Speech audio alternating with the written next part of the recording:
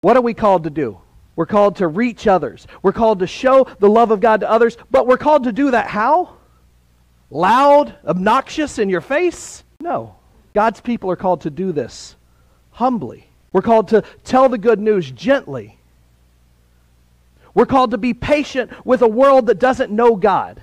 We're called to be patient with the faults of the others in this church. And we're called to do it all in love.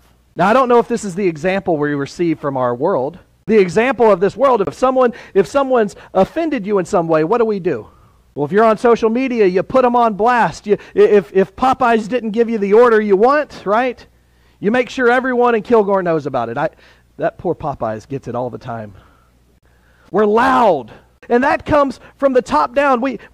How horrible this world can be. People are not trying to live life at peace, but there's anger and there's violence because someone doesn't believe the same way we do.